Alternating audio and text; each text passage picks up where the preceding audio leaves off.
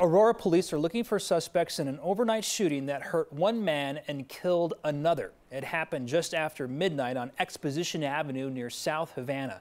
Police say they found two men with gunshot wounds at the scene. One of those men died at the hospital. The other had emergency treatment this morning.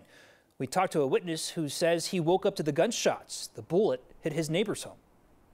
One of the bullets was not too far where I was sleeping in the living room, so I think a few more inches it would have went in my apartment.